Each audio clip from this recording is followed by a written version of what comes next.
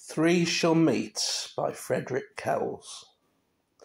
On a dismal December afternoon in the year 1765, a lone horseman rode across Boulderstone Moor in the gathering dusk. A light sprinkling of snow clung to the stunted thorns and almost obliterated the narrow track. The rider was evidently familiar with the district, for there was no hesitation about his progress as he left the path and climbed a gentle rise. When he gained the summit, the main road stretched before him, and he drew rein where a gibbet, with its burden of chains and bones, creaked in the wind. He hardly glanced at the gallows, but looked ahead to where, in the sheltered valley, the lights of a village gleamed through the mist. With a sigh of satisfaction he spurred his horse onwards and did not stop again until he had rattled down a cobbled street and the sign of the bells of Boulderstone swung above his head. At the inn door he alighted, fastened his horse to a hook by the porch, and entered the hostelry. John Skinner, the landlord, hastening forward to welcome the guests, stopped in agitated surprise with his eyes goggling. "God bless my soul," he exclaimed. "If it isn't Master William, whatever brings you back to Boulderstone, sir?"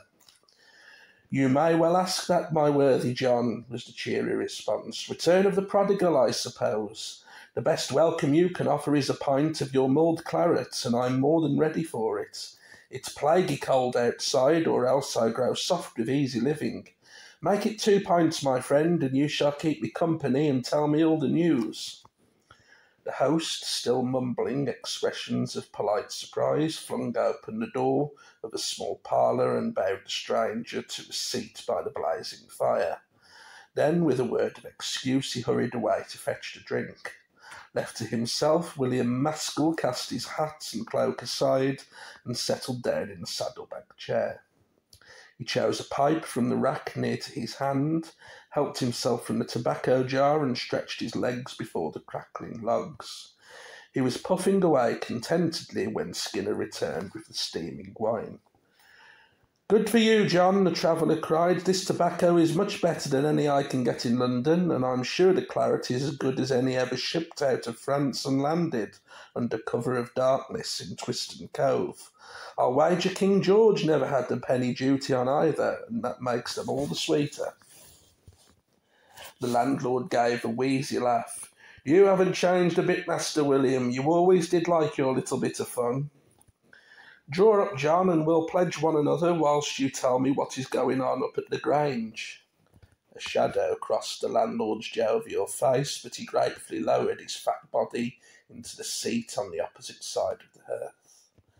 "Alas, Master William," he said with some hesitation, "there's nothing good I can say about your brother." "My half-brother, you mean," corrected his guest. "God forbid that the kinship should be any closer than need be. I doubt if anyone could say anything good of him. He always was the most hated man in the county, and I'm certain that time hasn't mellowed him. Heaven alone knows what he wants with me. It's 10 years since I left the ancestral home, and I never thought to cross his threshold again." "Did Sir Ambrose send for you, Master William?" "Aye, that he did. A message of honeyed words has brought me from the city, and I already misdoubt me of its sweetness. My dear half-brother wrote that he was weakened by sickness, and there were things that must be settled before he could die in peace. Reconciliation is a noble thing, so we are told by the preachers. But knowing Ambrose, I am sure he will want something in return for a rather withered olive branch." The old landlord's voice quavered a little as he replied, "He's an evil man to cross, and not one to forgive an injury. There do be many who say he is quite mad since you ran off with the Lady Madeline. Pardon me for mentioning the matter, Master William." William Maskell was silent for a few moments, and when he answered, the laughter was gone out of his voice. "There's no reason why you shouldn't speak of it, John. Madeline has been dead these 7 years, but we had 3 years of great happiness together. I bet that when we went away together, that little bit of gossip lasted the village 12 months or more, and even then the good people never got the rights of it." "Tales were told," admitted his host, "but everyone in the village was on your side, Master William. Some said that Sir Ambrose wanted the lady for himself. That was quite true, he did, but can you or any sensible person imagine Lady Madeline accepting Ambrose as a suitor for her hand? Fortunately, she showed herself a woman of taste, albeit lacking in ambition, when she honoured me with her trust and affection. It was perhaps a little unfortunate that we were forced to leave the Grange rather hurriedly, and that my parting gift to my half-brother was a blow between the eyes, but these things do happen, my worthy friend, even in the best regulated families, and ours was never well regulated. Ambrose, I regret to say, was always a nasty piece of work. I presume he is still as parsimonious as ever, and does little entertaining at the Grange. Entertaining, echoed John Skinner with contempt in his voice. Never a friendly foot has entered that house since you went away. Old Janet, the housekeeper, died 6 years ago come Candlemas, and since then Sir Ambrose has lived there alone with only that dumb fellow Simon Drew to look after him. As I have often said to my good lady, the house must be a right pigsty, and as full of rats as a ripe Stilton is full of mites. It was always a rat-infested warren, was the laughing rejoinder. I can tell you that I don't relish having to spend even one night there, and you may yet see me back to claim a warm bed in your best chamber. Draining his glass, he jumped to his feet and flung his cloak around his shoulders. No, I must be going, I promise you that, if the hospitality of the Grange is not all I consider it should be. I shall be knocking at your door before midnight.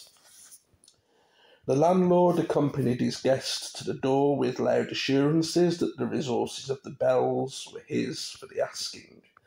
As Maskell mounted his horse, John Skinner laid a hand upon his arm and whispered, "Be careful, Master William. Yon half-brother of thine is a man who does not forget a grudge, and I mistrust his invitation."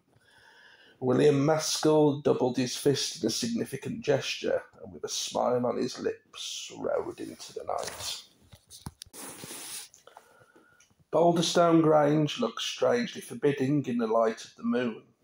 The moat which encircled the ancient building gleamed with a sinister phosphorescence, and its dank stench hung on the frosty air. William rode across the stone bridge and, dismounting at the gate, pulled at a rusty chain which set a bell clanging in the distance. Almost immediately slouching footsteps echoed on the cobbles, and the stout door swung on its hinges. The man who came forward with a lantern in his hand was a misshapen dwarf. Making unintelligible noises, he took the horse's bridle and led it through the gate, at the same time motioning the visitor to enter the house by a doorway on the other side of the courtyard. Maskell realised that this humpbacked creature must be the mute to whom Skinner had referred, and resigning his horse to the servant's charge, he made his way into the mansion. Before him stretched a long corridor from which branched a passage which he remembered led to the domestic quarters. A feeble lamp illuminated the entrance, but a stronger light came from a half-open door at the end of the corridor. He went towards this, knocked on the panels, and entered a spacious room in which half a dozen candles burned in tarnished silver sconces. A dull log fire flickered feebly in the hearth, and by it sat Sir Ambrose Maskell. In spite of his recumbent attitude, he was obviously a man well beyond normal size. A dark beard streaked with grey partly concealed a cruel mouth, and his hairy hands spread on the arms of the chair indicated great strength. As his half-brother entered the room, his eyes glittered with triumph, but he made no attempt to rise in welcome. "So you have come, William," he said, and his voice was curiously thin and reedy for a man of his size. "Yes, I have come," responded the younger man, "although I fail to see what you can want of me after so many years." He removed his hat and cloak and flung them onto a carved chest. "You will understand in good time," replied the piping voice. "I intend, however, that we shall leave business until the morning, and devote this evening to such modest conviviality as shall be fitting for our reunion. But for Simon Drew I live quite alone, and it is long since I had a visitor to cheer me." "That is your own fault," said William brusquely. "You don't look very sick, and I should not like to think I had been brought here under false pretences." "Don't be deceived by appearances," Sir Ambrose purred. "I am sick of an ailment for which there is no cure. I was loath to die, leaving so much unsettled between us.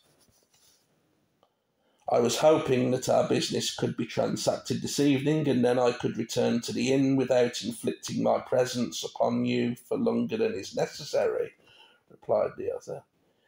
"The inn, my good fellow?" protested Sir Ambrose. "It would be a poor reflection upon my hospitality if I allowed my father's son to lodge in the village hostelry when he visits his home for the first time in 10 years. Yes, William, it is 10 years since we parted in anger. 10 years to this very day, the 10th of December. "Why, so it is," agreed his half-brother with a start of surprise. "I am not so observant of anniversaries as you appear to be."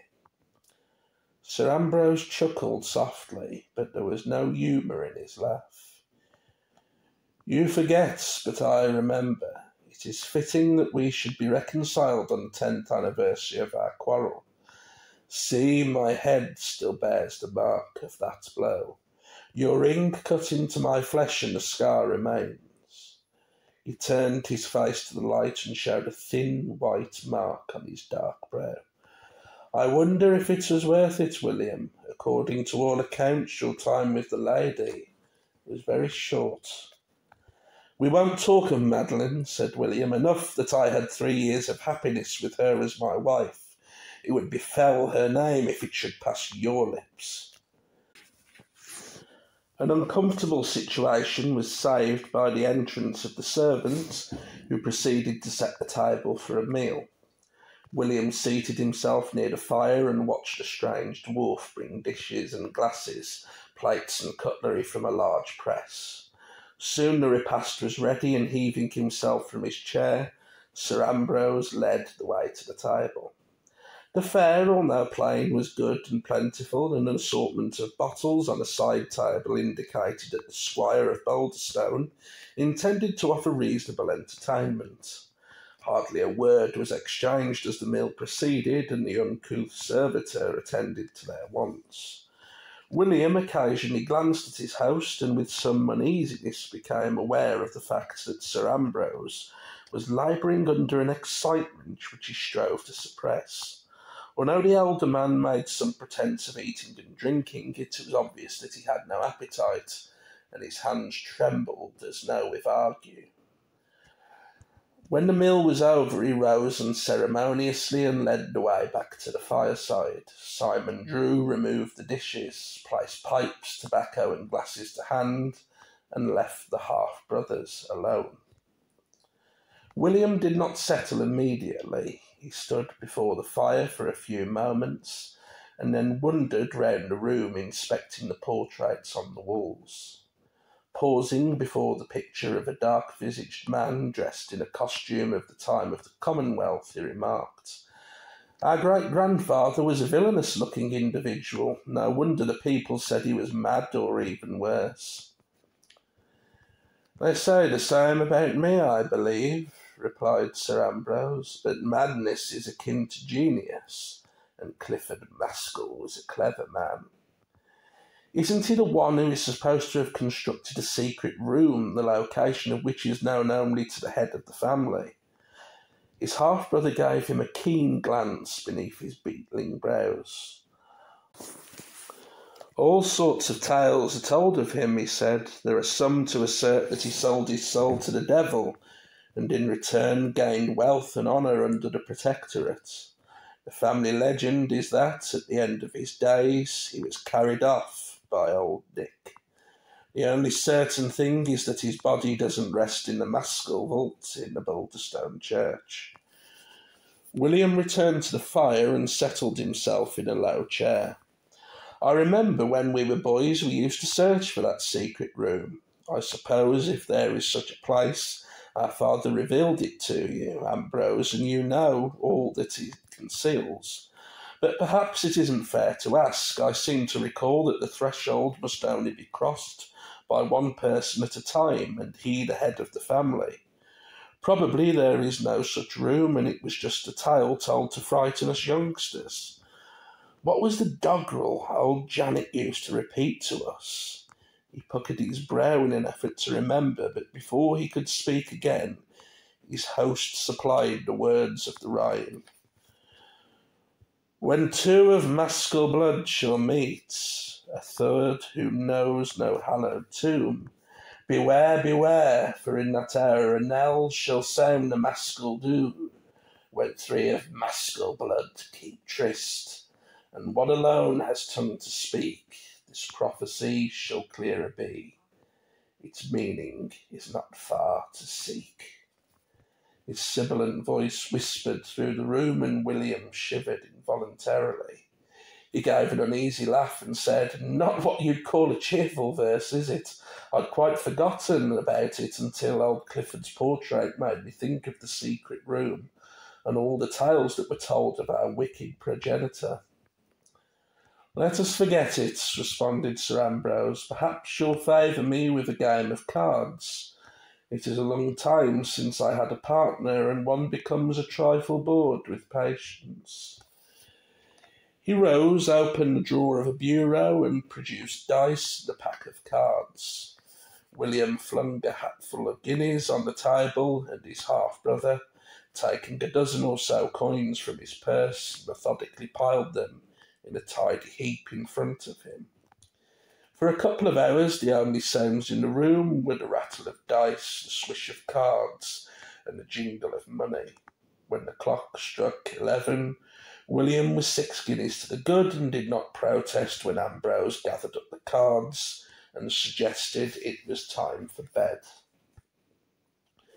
"You'll need a good nightcap to keep out the chills of this old house, William," he said, crossing to the side table and selecting a bottle from those placed there by the serving man. "Here is a fine crusty port which I think will please your palate." He filled a goblet and carried it to his guest. "I do not drink myself before retiring to rest, as I find that wine, taken at this hour, makes me disinclined for sleep."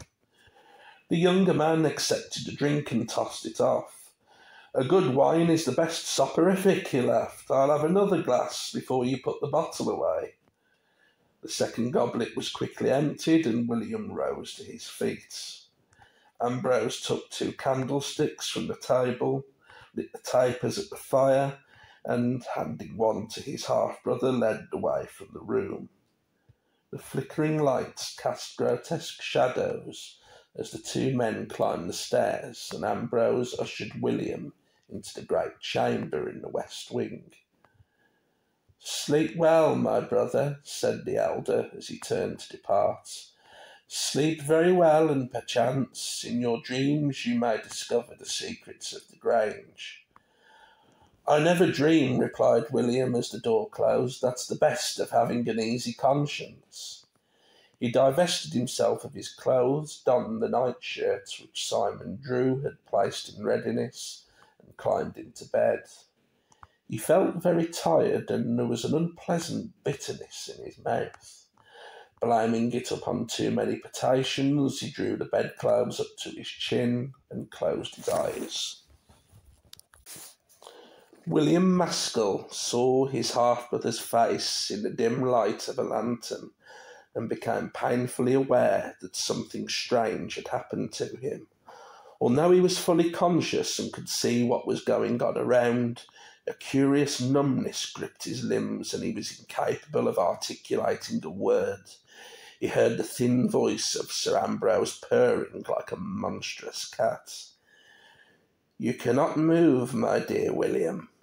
Our ancestor, Sir Clifford, was a clever man, and it was he who compounded a drug which I slipped into your wine. For at least 2 hours you will remain under its influence, and in that time I will reveal to you all the family secrets. You shall meet our great-grandfather and see the hidden room which he constructed." His voice broke into a harsh chuckle. "Not that the knowledge will ever do you any good. You are going to die, my dear William. Surely you did not think I had forgotten the debt I had to settle with you." He crossed to the wall and pressed a carved flower on the panelling. With a soft click, a concealed door opened, and a draught of cold air blew into the room. "Now," whispered Sir Ambrose, "I am going to carry you to the secret chamber. You can understand all I say and see all I do, but your limbs and your tongue are paralysed." He bent over William, hoisting the unresistant form upon his back, and staggered across the room and through the little door. On the other side, he paused for a moment to close the aperture, and then began to descend the winding stone staircase. He frequently stopped to rest and ease himself of the weight, but at last they came to a low vaulted passage. William saw a massive door, a solid slab of stone, which he observed was tied open with a strip of rush rope. Beyond was a dismal chamber with a damp trickling down the walls. The cell was furnished with a heavy table and 2 stools, upon one of which Ambrose deposited his burden. He placed the lantern upon the table, but its feeble gleam left the greater part of the chamber in deep shadow. "Now," said the Squire of Balderstone, "we can talk. At least I shall have to do all the talking, for you cannot answer me back. We are now in the secret room, far below the waters of the moat. You will notice that I have fastened the door open. The reason for this is that it can only be unlocked from outside, and if it closed while I am with you, I should be compelled to share your fate. I have told you that our ancestor was clever, but he wasn't clever enough. I think he got caught by his own device. Look, my dear William." Taking the lantern in his hand, he carried it to a corner of the cell, and its light fell upon a mouldering skeleton, to which still clung a few tattered rags. "Yes, you are quite right," went on the shrill voice. "It is our ancestor, Sir Clifford, and the devil did not fly away with him after all." William's anguished eyes looked to his half-brother in mute appeal, as if struggling to awaken some feeling of pity in that demented mind. "It's no use looking at me like that," shrieked the madman. "You took the only woman I ever wanted in my life, and although she died so young, you had her youth and beauty. It was your hand that struck me on this very night 10 years ago, and I swore then that I would have my revenge. I have plotted and planned for this hour. Death is too easy, even the slow death to which you are doomed. The hand that struck me down shall suffer first." With fiendish chuckles, he retired into the shadows and, lifting something from the ground, brought it into the light. It was an iron cage containing 6 large rats. "They are hungry," he said, "very hungry. I have promised them a nice succulent morsel with warm red blood for gravy." Taking William's right hand, he carefully raised the lid of the cage and then pushed the hand inside. It was a tight fit and effectively blocked the aperture. For a moment the terrified and starved rodents scampered about, and then they began to nibble. The madman with inflamed eyes watched the blood start to trickle through the bars. As the hand became raw and lacerated by the sharp teeth, his hideous laughter filled the vault, and he held the lantern high so that he could better witness his half-brother's silent agony. "The hand first," he screamed. "Later the real feast will begin. After I have closed the door and left you with our great-grandfather, other rats will come out of the walls, and they are all so hungry. They haven't had a good feed since they gnawed Sir Clifford's flesh off his bones. What a pity it is for you, William, that a drug which has made your limbs so useless has not rendered you insensible to pain. You will soon faint with agony, and then I shall leave you. When you recover from your swoon, it will be one man against 1,000 rats." Neither Ambrose nor the tortured William had noticed a long grey shape which ever since they had entered the room had been poised on the length of rush rope which held the door wide. Its keen teeth had almost severed the frail fastening, and when it dropped to the floor the cord parted with a snap. Ambrose turned too late. He saw the ponderous stone swinging on its hinges, and with a frantic cry he dashed across to stop it, but in his haste he tripped over a stool, and before he could recover himself the door closed and the secret lock clicked home. With frenzied hands he beat against the rough slab until he was exhausted. His terrified shrieks became more feeble as he realised that his efforts to escape were all in vain. The dying light of the lantern flickered through the gloom and was reflected in 100 pairs of little eyes as the grey bodies stole out of the crevices in the walls and waited patiently for the darkness.